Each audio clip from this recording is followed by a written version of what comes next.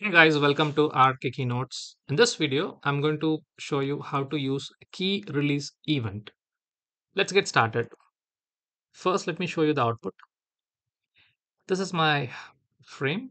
Um, and then I have the enrollment number over here. I have set minimum 10 numbers should be the enrollment number. Okay. So let me just enter 1, 2, 3, 4, 5, 6, 7, 8, 9, and 0. There are 10 numbers. And if I say submit, and it is going to show the success message. If there are only 9 numbers and it is going to show this kind of error, that means enter 10 numbers only, right? What if I have just entered few numbers and if I mix up some characters like A, B, C, the moment I enter A, this error pops up. You see this? When I remove that, the error goes off. Fine. So if I press any of these characters like this, the error just pops up. So now how to do this? Fine.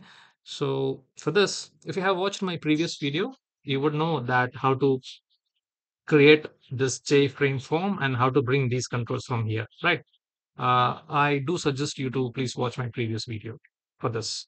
So this is a label and this is the jTextField and this is again a label, right? And I have just written this particular text inside that and I have changed the color. Now there is a submit button. Now, what I have done in the source code, let me just walk through the source code. It's very simple. So first, I have a variable called warning under the data type boolean. I have set it as false. All right. And here, this is like whenever your form got, whenever you execute at the time, the label to, that means the error message should not be visible, right? So that you have to set it as false. So my error message was in label 2, so I have set it as set visible false. Fine. Now what you have to do is after this, uh, you have to right click on this text field and then you have to add event. Okay, go to events and then you have to select key. So whenever I press and release characters, it should show the error. Fine. So for that, under keys, you have to select key released. So if you click on this, it'll take you to the particular method. Fine. jTextField1 key released.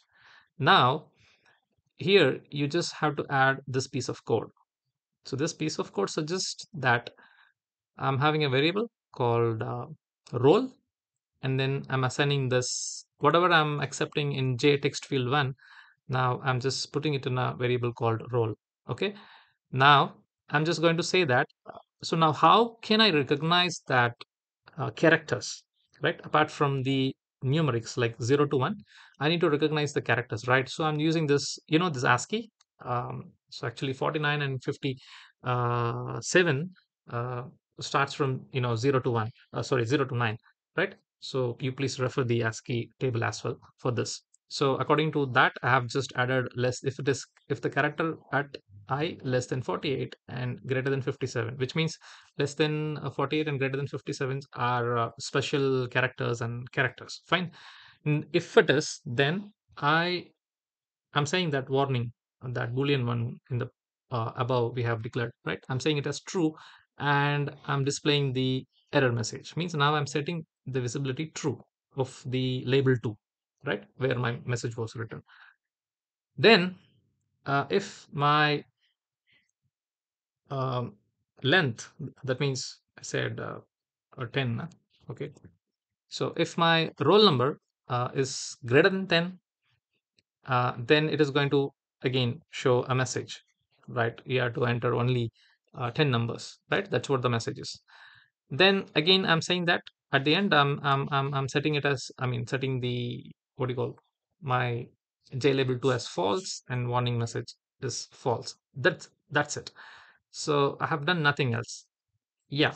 And of course, here, like in the button, so whenever you click on the button, either you need a successful message or you need to show this error message again, right? So just open the button and here I have added this piece of code. So if everything goes well, then it's going to show me the success button, success message. I have written this code inside the button. You can see that action performed. And if not, if the length is not equal to 10, then again, I'm just going to show the label 2 again, set visible true. That's it. So this piece of code should be entered You can use this code, and then let me show you the output again. Now, if you use this particular code, and you will be getting similar output. Like if I start with A, B, something like this, then there is an error message. And if I start with 1, 2, 3, 4, 5, 6, 7, 8, 9, and there are 9 numbers. If I say submit, and again it is showing the error message, right? And if there are 10 numbers and there is no such message, and I'm going to get the success. That's it. So this is what you can try, and you can add it in your project as well. I hope that you like this particular task. If you like the video, hit the like button. Do subscribe my channel. Thank you. Thanks for watching the video.